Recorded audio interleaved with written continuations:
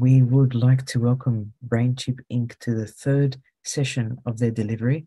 We've been very fortunate to be part of the University AI Accelerator program at Arizona State University.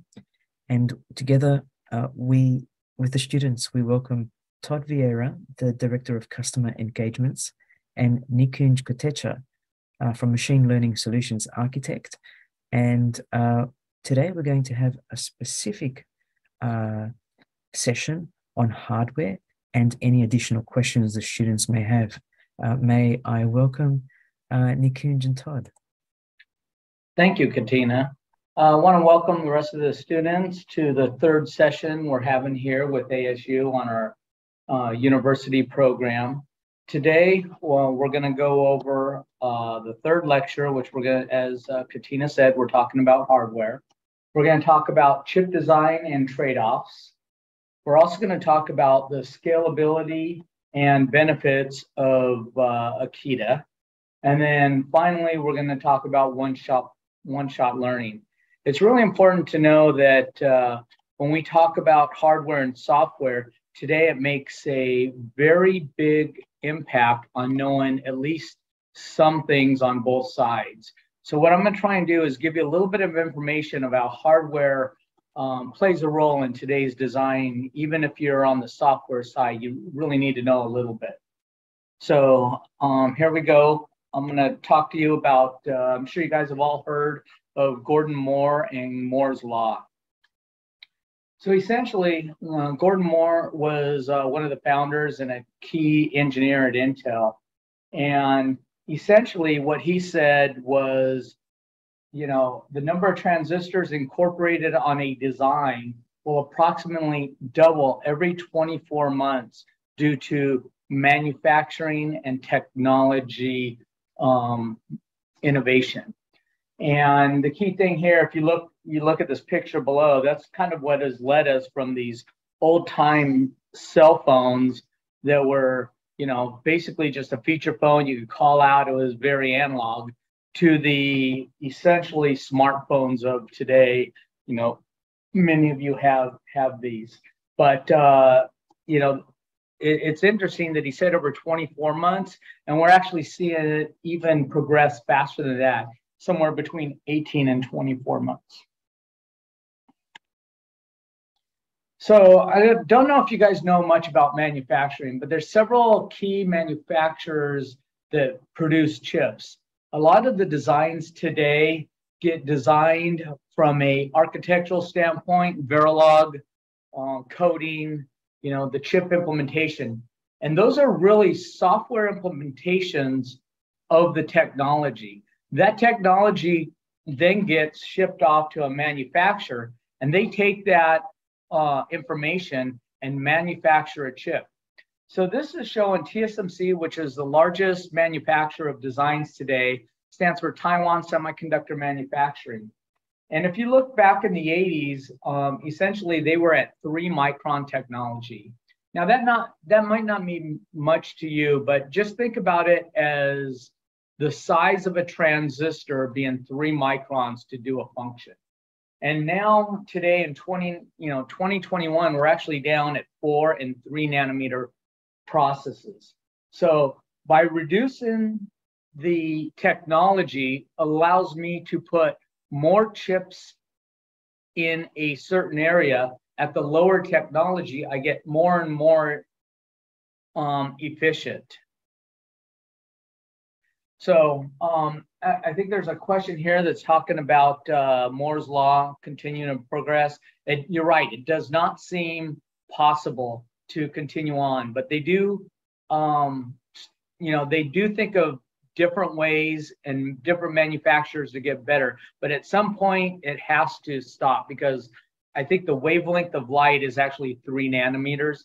Now, one interesting thing on this, back in, you know, 0.18, 0.13, when they're talking about those technologies, they're talking about the size of the transistor. And I think it was around, you know, 65 nanometer or lower, maybe 28. They started just calling it smaller geometries, but they aren't really necessarily the size of the transistor anymore. They're thinking of new ways to make these transistors, and it's not just on a horizontal plane, it's on a vertical plane as well when they talk about FinFETs and other things they're doing. I don't want to get too much into that, but the key thing is technology is figuring out a way to extend Moore's law, but at some point in time, it will be not being able to keep up with the actual physics of the devices. So there's a lot of information here. I really only want to talk about a couple of things. And the first one is about wafer cost. So a wafer is how they manufacture chips today. They're in cylindrical disc, and each disc is sliced into almost a CD-looking device. And the cost for each one of these wafers, that TSMC, that's all they produce, is just wafers. You give them the instructions on what they're making, and they manufacture it very efficient. So if you can look at, it shows technology node 90 down to 5 nanometer. The cost of the wafer is going up extremely high. So when you're doing a 5 nanometer design, that's $17,000 a wafer, okay? And that's a fixed cost generally. So no matter how many components you get on a wafer, that wafer cost is fixed. And if you take a look at the slide on the right-hand side, mostly just for reference, there's two types of wafer sizes. You have 12-inch and 8-inch wafers. So prior to 90 nanometer, they were all in 8-inch wafers, and now they're 12-inch wafers. So imagine a vinyl record, which is about 12 inches. That's how big the wafers are today. And the manufacturing process is actually, able to make these devices. And as you can see, the wafer doesn't change size. So the smaller the device on the wafer, the more chips I can fit on that wafer. And that chip has that wafer has a fixed cost. So it's actually, nice to get a smaller, but depending on how much stuff you're trying to put in your chip, it's a key part of it. And let me see. I had a couple questions. Yeah. So there are different ways that they're doing both. I'm sure on the AI side as well as the manufacturing of machines and taking into account. There's a lot of people at TSMC, Intel, and all these different foundries that are trying to think of ways to scale the instrumentations that are making these designs. And I don't want to go into, there's a lot of information of how wafers get made, but I really want to, focus on the economics and why it's important to really understand that. So as with wafer costs that are going higher, okay, that's only one piece of the puzzle. That's the manufacturing side of how I'm implementing the chip. Okay, there are so many other components such as the qualification, how I'm architecting it, how I'm verifying it, what kind of software and resources I need to write my application software around it. I got a prototype and then prototype as well. So as you can see, as I go lower and lower in technology, the complexity of the devices become more and more complex. Because remember Moore's law, I'm not only going down in size to make it faster, they're adding more and more components on each one of the chips that are coming out today. So where 20 years ago, 30 years ago, you might have had 10,000 to 100,000 components on a chip. You have billions of components on a chip now, and just how they all get interconnected together and everything talks. It is truly a system on a chip today for a lot of the complex designs that are coming out now. See right here, the Apple M1, 114 billion transistors. Just amazing how much complexity it is. So you can see, just think about how much software code to manufacture that, how much test code and validation code that has to be, integrated into that chip to make sure that when you manufacture, everything works and functions exactly like it was designed. So getting back to Akida and our IP at BrainChip, I'm trying to kind of bring it back down to Akida and our AI engine.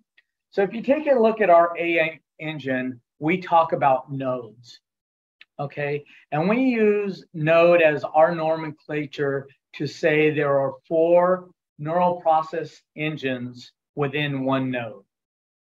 And each node has its own compute memory, okay? What does that mean? If you're familiar with traditional chip design, usually there's a CPU and they have an SRAM in the upper right-hand corner. And that architecture, you run a command on a CPU, and then it has to read and write and go to memory and back and forth. You got all this bus traffic you have to manage. And with 114 billion chips on the Apple system, that's a lot of traffic. So when we build our compute engine, we try and have what we call compute memory. So we're trying to reduce that traffic that is on that chip so that the application software can run applications on the CPU, and the neural engine will basically do all the math functions very efficiently and minimize that bus traffic on the chip. So taking a look at this top picture that shows from a logical point what our architecture looks like for a single node. I got one NPU and all its memory associated with it. Now, memory is a very dense and large component of an AI engine. And each one of these 100 kilobytes on each one of these NPUs takes up 2/3 of the physical area. So if I look at the second slide, it says physical with memories. Those blue blocks are the actual memory components within the design that I'm actually writing and reading to store my weights and activations. And then if you look at the bottom one, that has all the logic integrated into our block. So I have the NPU and its memory all local. And what we do is we actually take those blocks of nodes and we compile that depending on the use case and the functions that you're going to be implementing from the machine learning side. And we determine how many nodes we need to process the networks that you're building. Okay, and each one of these networks will have so much compute for power and efficiency and performance. And these are the 3 areas that we're always trying to weigh what helps more and what costs more, because these are the trade-offs you have to make when you're determining your architecture and how you're going to attack a problem in the real world. Because as you saw the dollar amounts on the wafers and the design times, all this comes into consideration. And the nice thing about our architecture, because it is tiled, so this diagram on the right shows 16 nodes. I can have anywhere from 2 to 128 nodes to implement my AI algorithms. And depending on which customer you have, which constraints that they're trying to fit in, and how they're trying to market their products will determine how many physical resources I have available on the AI side for the hardware.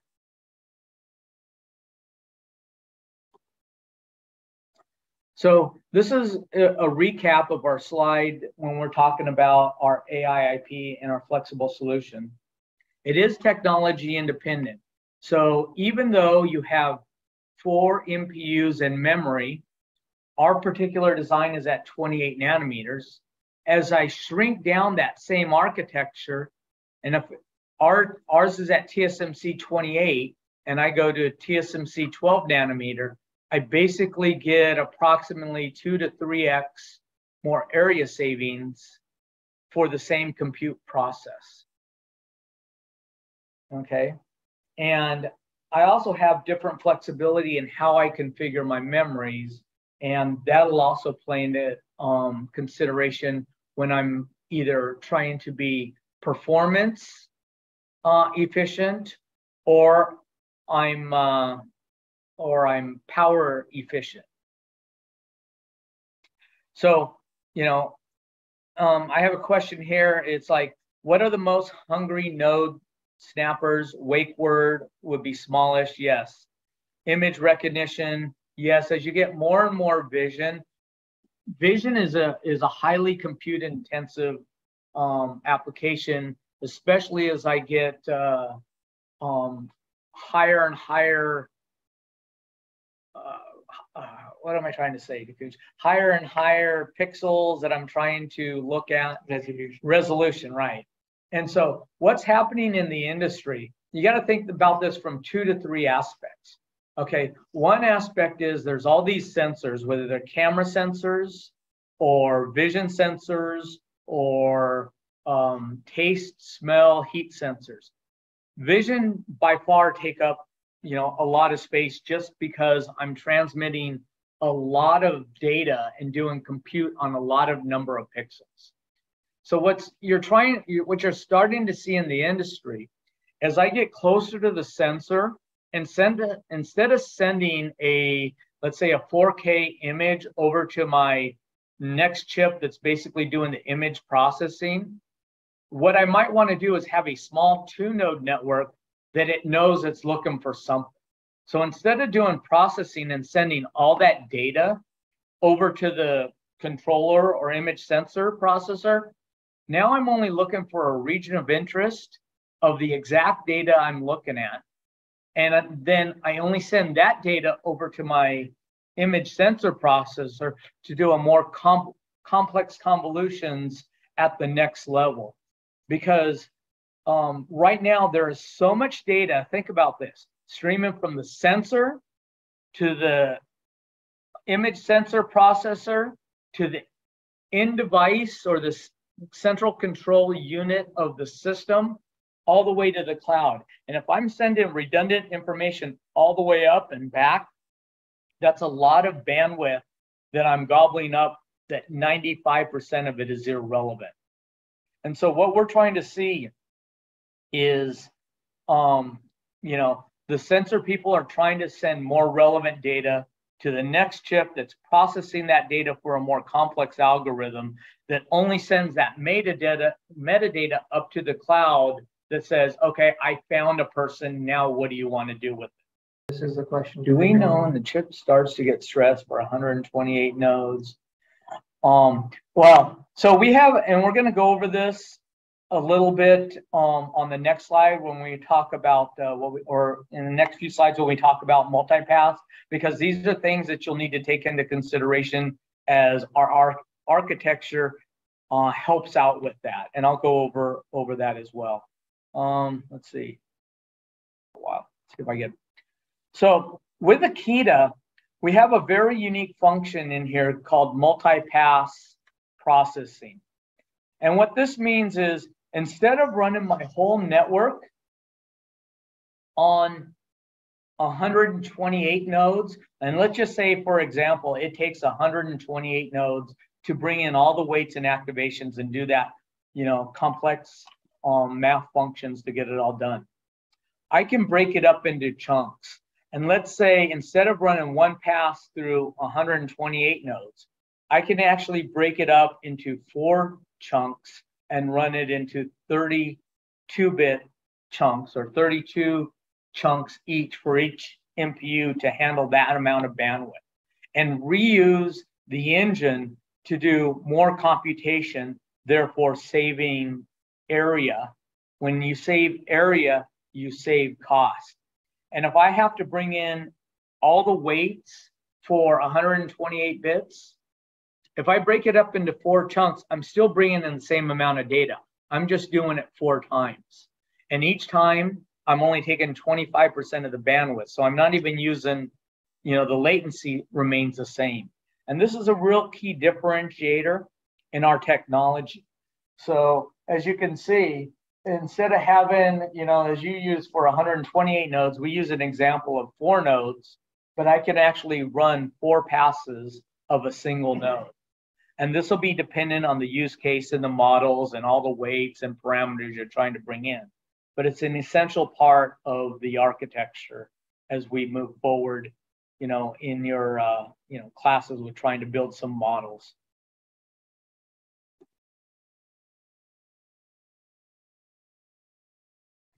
So what I'm going to show here is, here's an example of multipass. And as you can see on the left-hand side, I have 7 nodes available to run this MobileNet V1 application at 192 by 192 resolution. So I can fit that whole network on here and I can run it in a single pass. Okay, but let's say there's some limitations on the area that this customer has, and they only have 1/3 the area that is necessary to put an AI engine. Well, what we can do is now, instead of running all, 15 layers in 1 pass, I'm going to break it up where I'm going to run it on 2 nodes, and I'm going to run 4 passes, each using a limited number of compute engines or MPUs for a handful of layers. So as you can see on the top first pass, I'm only running 3 layers. That's taken 7 MPUs. On the second pass, I'm actually running, 5 layers, 6 layers, and it's using a total of 8 MPUs. On the third pass, I'm using 5 MPUs through 4 layers. And on the last pass, I'm running 5 MPUs through 2 layers. And this allows me to be highly efficient both in area and give some adaptability for the use cases and the constraints you may have on the edge, on an edge-based device. So when I'm talking edge-based device, in the cloud, if you're talking about server farms like Amazon server farm, Facebook server farm, any one of these data centers, these guys have racks and racks of compute, racks and racks of memory, tons of processing power. But if I'm talking about a doorbell or even a sensor on a car or thermostats or carbon monoxide detectors or dishwashers, I don't have that much compute. So I may be constrained by the physical area and cost of my chip to be in that market. Yeah, I think there for everybody, there was a question from Sai. Do we use embedded C programming to develop this kind of multiprocessing on the chip? So I think I've already responded, but just for everyone's reference, this is true in terms of the development purposes. So MetaTF is a platform that is a toolkit that will allow or define the given configuration.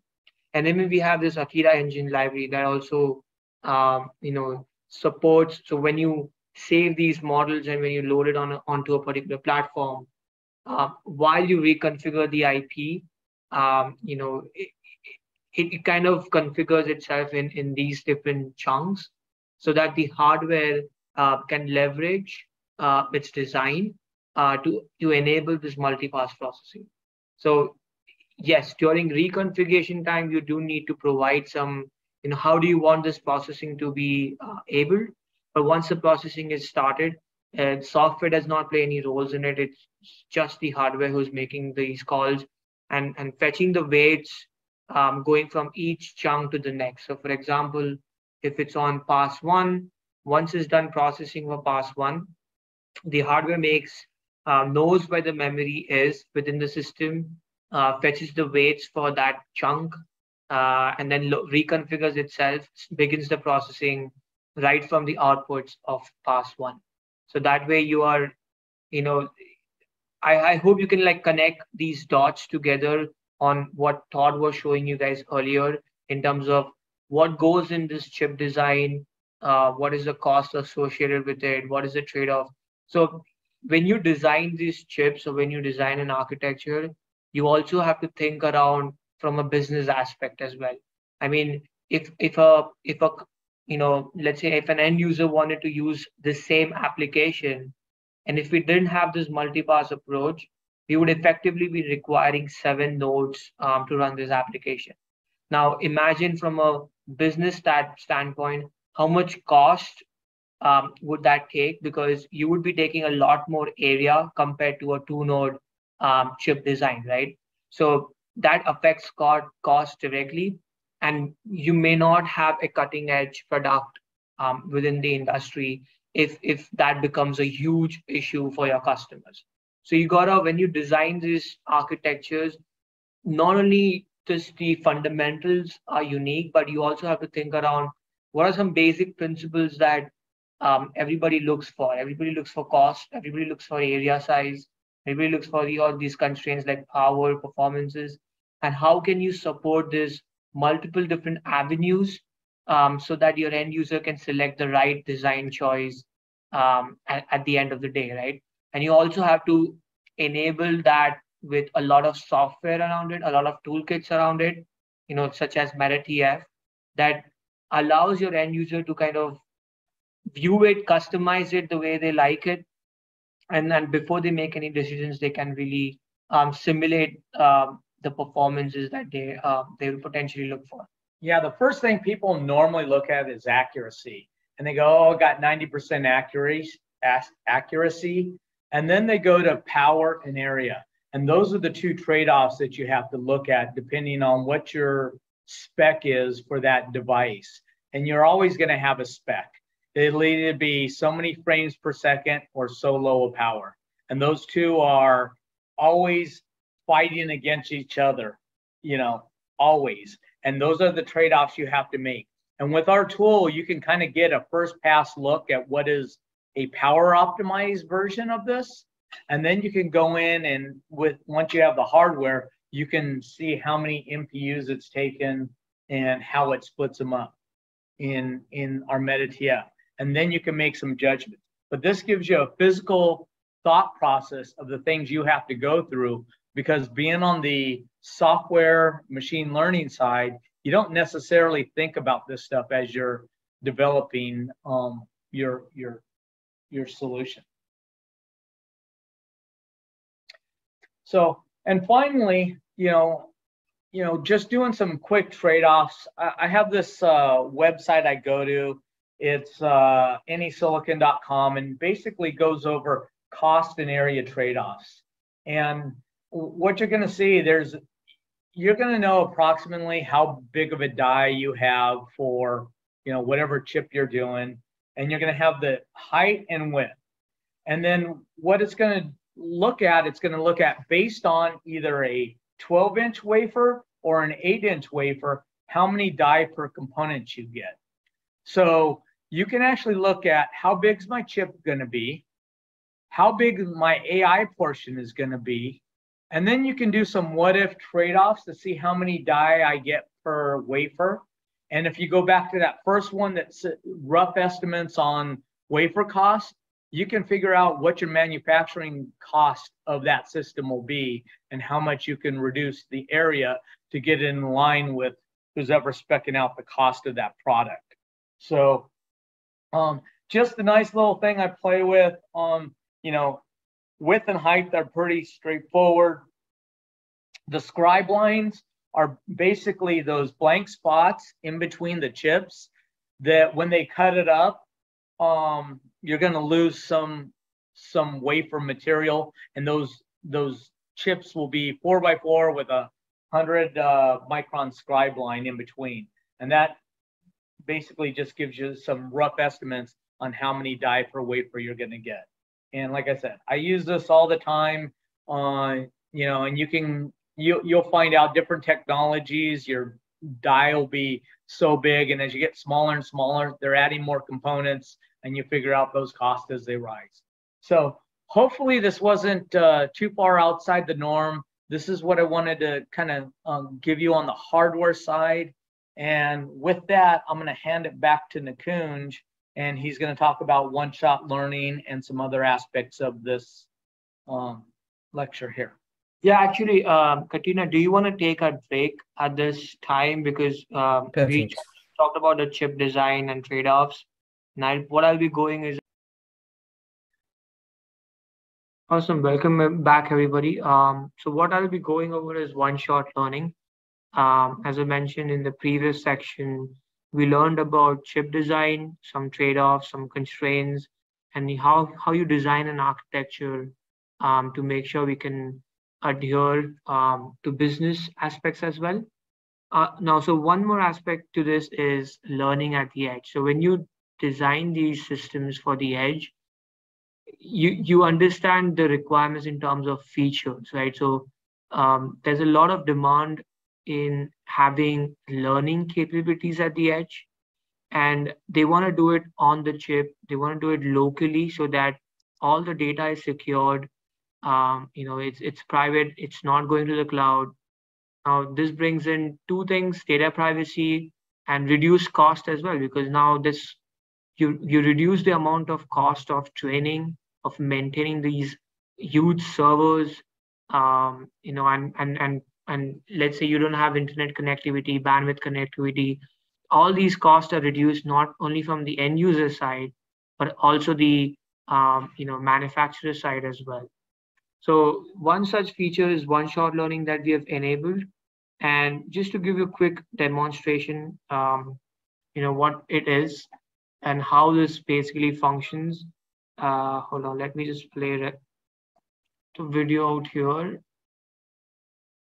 So what this is doing is the model is deployed at the edge, and it's basically running. It's a mobile-led model which is trained on ImageNet database. So it doesn't have all these beer bottles within its data set. So as you can see, we're learning all these bottles on the fly. So we just labeling them as we go from one bottle to the other. This is cool because we just learning beer on the fly. We've also tasted beer. Anyway, so coming back to this demo, we have Premier Learn, we have Light Learn, and all the learning is done right. Now when we go in inference mode, we bring these bottles back in, and it's able to go through all the different classifications, and it's able to just classify all of that on the fly. So this is something unique and can be applied for numerous applications. Now over here, when you put in Premier and Light, it's struggling a lot because it's very similar, but the labels are a little different. In this case, you could add another shot. So think of it as augmenting an image, giving another type of sample, so that it learns, okay, the exact differences between the two bottles. Now in this Premier and Light, we learned Premier for one shot, we learned Light for two shots, and it was able to correctly recognize between the two bottles and is able to classify between the two bottles as well. So this type of applications is, today is highly used for device personalization, where imagine if you have a device authenticated to a user. For example, only Todd and I can use it. So as a device comes in-house, we learn ourselves on the device, and now only we both can kind of authenticate that device, right? Now people are also using these devices out in the field to collect, let's say, individual data, and they don't have internet connectivity, and they want to do some analytics on this, maybe recognize different types of birds, or just only collect data coming from birds, or let's say they are night animals, or lion, tiger, so on and so forth. So you can really use for those applications. In the industrial applications, imagine there's a lot of objects coming on a conveyor belt, and then tomorrow the business adds a new product in line. They can quickly learn that product and recognize that also on the conveyor belt. Maybe it's used for counting purposes, maybe it's used for segregating purposes, nevertheless, you're using this learning feature and doing it on the device, right? And not going back to the cloud, thereby reducing the cost of development for that particular user as well. So there's a question in the chat, what is the FPS? So this is happening in real time. So when you do learning, um, it's lightning fast because you're only providing one sample. And I'll go over the details on what is exactly happening on the chip, but you're essentially doing a feed forward operation and you're just shifting the weights as the sample is being learned within the network. So it's a really fast process and it's only done over one sample. So it's a very, very robust and lightning fast process as well. And remember, this one, I think we're about 20 FPS around there for our chip. Our chip's running 300 megahertz at 28 nanometer. So as you go lower and lower in technology for the same process, you actually increase performance. So as the performance goes up, you get faster FPS. And these are all the trade-offs that, when you're designing for, you'll be saying, I need 30 FPS, I need 60, I may need 10. It all depends on the market segments you're going after and the requirements that they're set forth. So I showed you this with an RGB. Now this can be applied to even audio domain if you have certain keywords. For example, let's say your device is recognizing, it's an iPhone, it recognizes Siri, and you want to custom your own keyword. Let's say I want to call it Hakuna Matata. You can apply all these features, make your product more cutting edge, more unique and robust from different products as well. Such use case now can be also applied to different sensors, vibration sensors. Right now, this is an event-based sensor. So what we did is we hooked up an event-based sensor, such as a prophecy camera or a DVS camera. And what we're able to do is learn new types of gestures, and then the model will be able to go ahead and classify amongst them. So let me play this video for you. So it becomes a lot more clear. So event-based sensors basically recognizes changes in events. Okay, so anytime it sees a moving object, it basically spikes and produces a lot of events. So as you see right now, what he's doing is waving, right? So we just learned the wave gesture out there. Right now, in this gesture, he's punching. So there's a model that takes in all these events on our processor and then is able to learn these different types of gestures in time. And we are able to also classify amongst them. So right now, he's just going through all different gestures that he would like to learn. He learned wave, punch, and namaste. So now when he goes to an inference mode and going through all different gestures, the model is now in inference mode. It's able to classify amongst the three types of gestures as we see. And notice how the latency for every prediction is about 3 milliseconds in this case.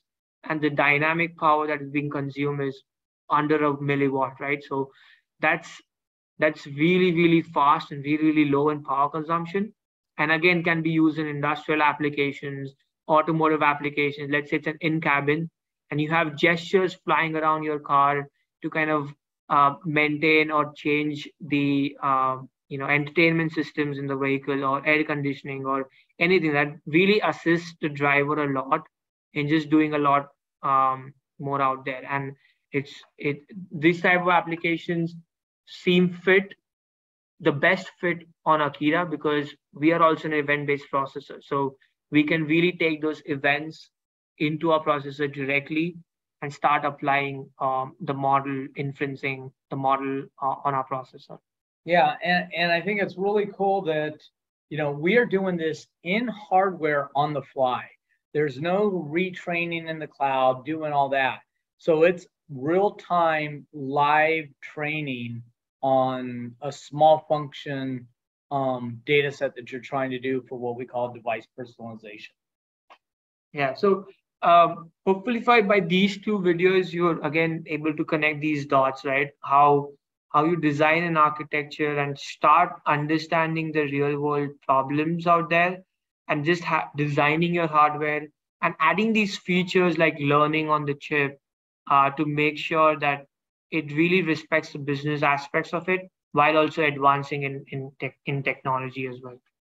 So I'll just go over, for you folks out there who are designing and building models, how can we do that with MetaTF, and how can we do that today with the dev kits that we have provided. So just going over some examples. These are for the machine learning guys and software guys who are building models. So potentially what we can do is, once you have an optimized model that you're deploying on the chip, you can either introduce new classes over an already existing learned classes so that you can learn these new types of classes, or you can completely destroy these original classes and just have the ability to potentially learn new classes. So as you can see, we are essentially playing with the last layer of a model, which does classification primarily.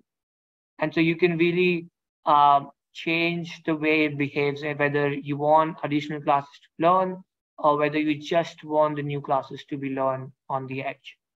And you can apply this approach to any given model, right? It doesn't necessarily have to be the models that we provide on MetaTF. You can even apply it to your own custom models. I know last time you guys were discussing some projects around temperature and using those sensors. So you can, when you develop these models, for example, maybe it's a regression-based model that classifies different levels of temperature, you can potentially add this edge learning model to it, where it would be able to learn a different segmentation of a temperature. Right? Maybe there's an anomaly that's going around, and you can learn that anomaly on the device as well. So it's really unique in that sense. So just going over two different types of cases, as I mentioned. One case is you're just building this model for new classes. So in order to do that, first step is obviously you train and optimize this model your regular way using a CNN to SNN conversion. So you trained it, it's trained on original classes. The next step, what you do is you remove the last layer that has the weights for the original classes, replace it with our edge layer while compiling for two of its parameters, which is number of weights and number of neurons. And I'll go over that section in fewer slides. But essentially, you are optimizing on those two parameters for this last layer. Once you've done that once you've replaced it with our edge layer, you can save this model and start learning new classes on the chip.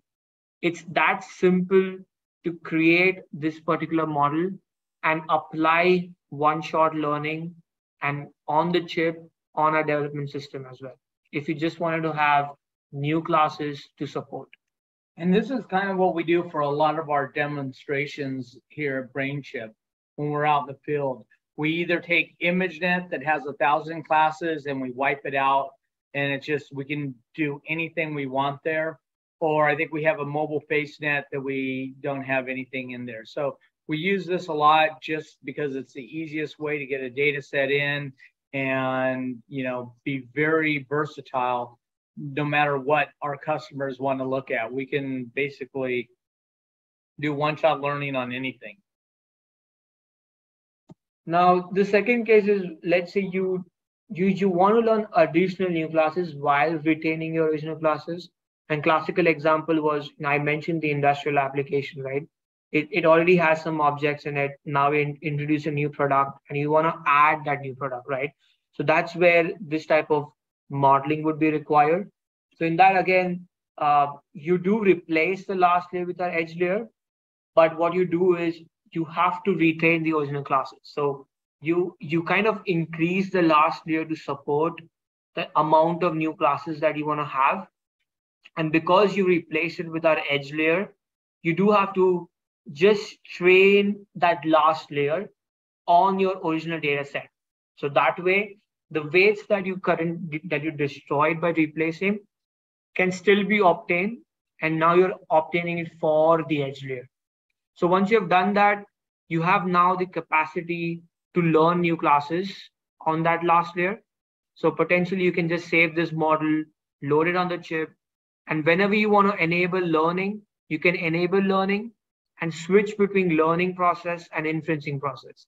So when you are inferring, it will start classifying between the original classes that is present, along with any new learned classes that you have learned previously, before the inferencing has begun. Just to give you another example, we had a customer that was doing fruit. So they had a fruit data set of 6 fruits: bananas, apples, oranges, strawberries, and bananas. And they wanted to have edge learning on a handful of new classes. So we gave them an edge learning layer that was able to learn another, 3, 4 new classes. And that's an example use case for what you might need it for. So, while you're building, you do have to, adhere to some constraints, because, it's an edge model, right? So it's a very classical constraint, and all of these details, along with the 2 cases, they're all present on MetaTF under the example section. So I think all the, highlighted underlined stuff will have probably a link to it. Essentially, so the constraint here is, the edge layer has to be a fully connected layer, because naturally it's doing classification. What is one more unique is it basically must have binary weights, which means either the weights are 1s or either they are 0s. And the inputs that it receives to that last layer should also be binary, which means the second to last layer, the outputs that it must produce should be binary outputs. So when you design the edge learning model, which I mentioned to you over here, you have to make sure the second to last layer, which is this particular layer out here, needs to spit out binary outputs. So that way you can really, give binary inputs to the edge layer out here. And then, one thing is very classical when you run these, edge layers, they potentially fit on our engine with using just one NP. But here's what is also unique is, I mentioned you have to optimize for number of neurons over here. So essentially, if you realize when you build our CNN models, you typically have one class per neuron. With edge learning, you can potentially have multiple neurons assigned to a single class. So you can either have 1 neuron, you can have 2 neurons, you can have 10 neurons. Naturally, when you increase this number of neurons, the size of the last layer increases, respectfully as well. So for example, in this case, I have 4 classes assigned to 1 neuron per class. So that the layer will be essentially a 1/4 vector, and its input is basically a 2048 input. So if I look at the size of that layer, it's potentially 2048 by 4 by 1. Now, if I had 2 neurons per class, the size of that vector would now be 4 by 2, which is 1/8, right? Similarly, even again, the entire size of the layer will be 2048 by 4 by 2. Now, why this is important is because you need to fit this model on the chip, right? So if you potentially, let's say, put 100 neurons for one class, that means your vector becomes 1/400. That's too large of a vector comparatively against the size that we have today, right? So there are certain trade-offs that you also need to look for, whether when you increase these neurons, when you optimize this number of neurons, you have to check for the loss of the model. You have to probably also check for the accuracy as well. So these are some trade-offs. As for example, number of neurons is one. Even number of weights is one trade-off where, when I put these weights, when I pre-assign these weights, what should they be? And all of that is again suggested in our tutorials on MetaTF as well.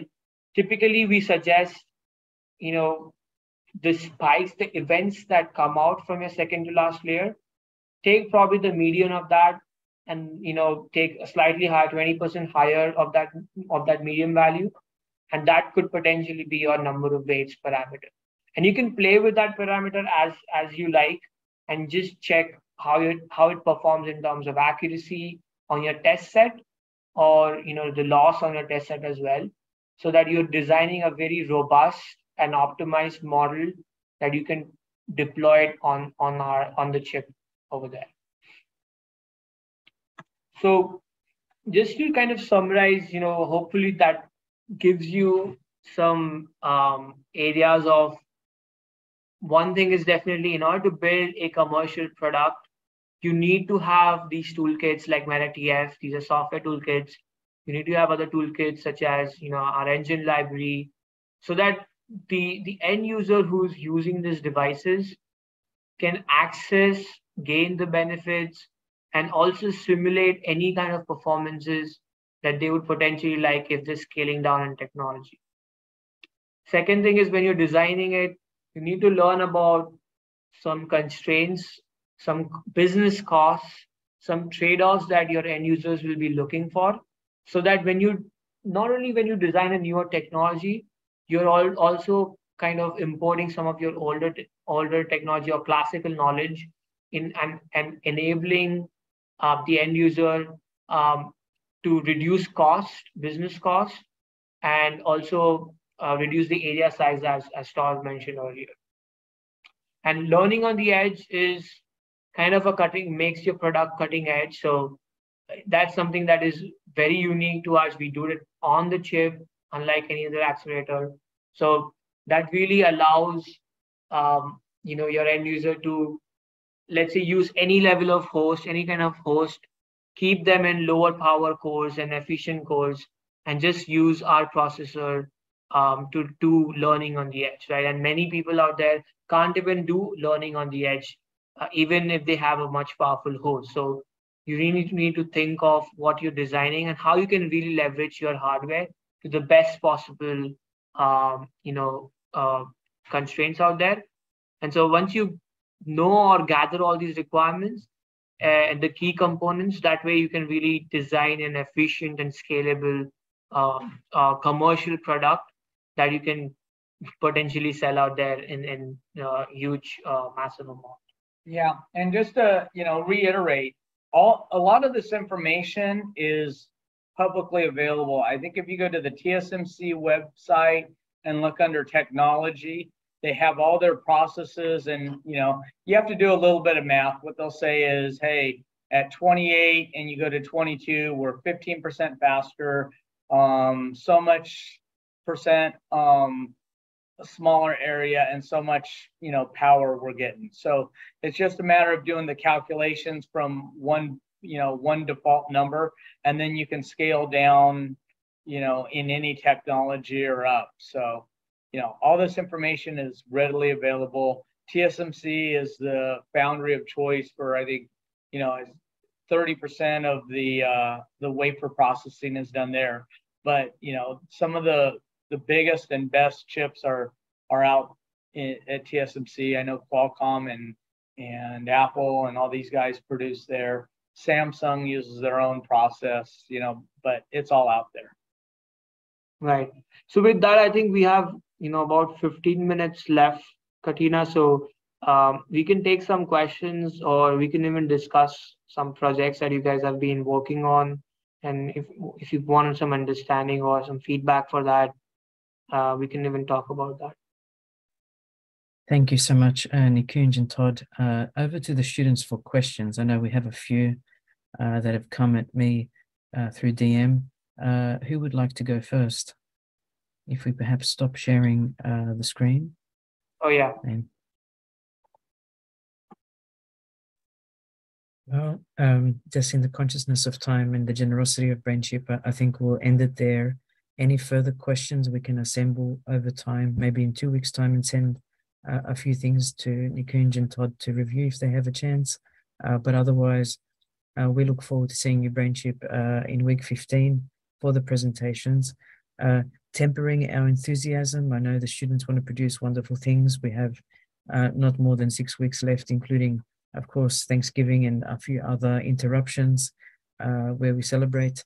But our hope is to at least provide materials and presentation format that might be helpful to BrainChip in terms of proof of concept. And in terms of the prototype, it won't be an end-to-end prototype, but bits and pieces that would demonstrate a care platform and how information might be used and shared between different kinds of operational scenarios. So with that, a big, huge, invaluable thank you to you both and to Chris and Anastasi.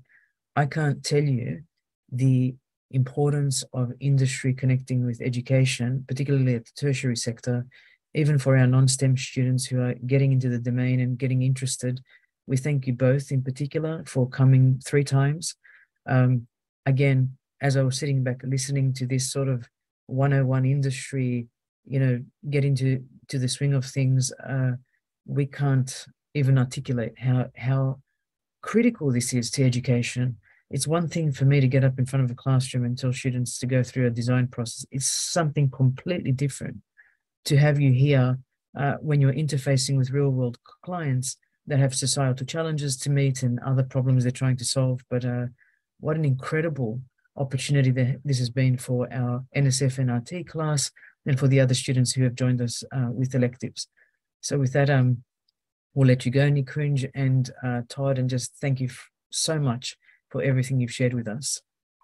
Well, thank you, and I appreciate you guys staying through the whole 3 lectures. I know, it could be long and boring, but it seemed like everyone got a lot out of it, and, appreciate your patience and understanding and listening to this technical gibberish for the non-STEM people. Thank you. Thank you, friends. Likewise. Have a lovely... Thank you so much for all of your time. I kind of took me back to my days in the university when we would have guest lectures. But this was something special from my side as well. And I think you guys have a very good team out there and great ideas in terms of projects.